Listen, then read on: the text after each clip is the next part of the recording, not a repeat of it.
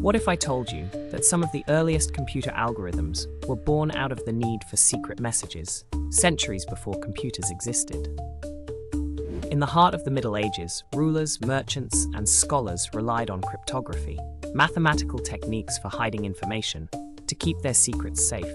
One ingenious method was the substitution cipher. Instead of writing messages plainly, each letter was replaced with another, according to a fixed rule. For example, shifting every letter 3 places forward turns meat into PHHW. While it seems simple, cracking such codes without the rule was a serious challenge. These ciphers were more than games. They protected military strategies, diplomatic missions, and vital trade secrets.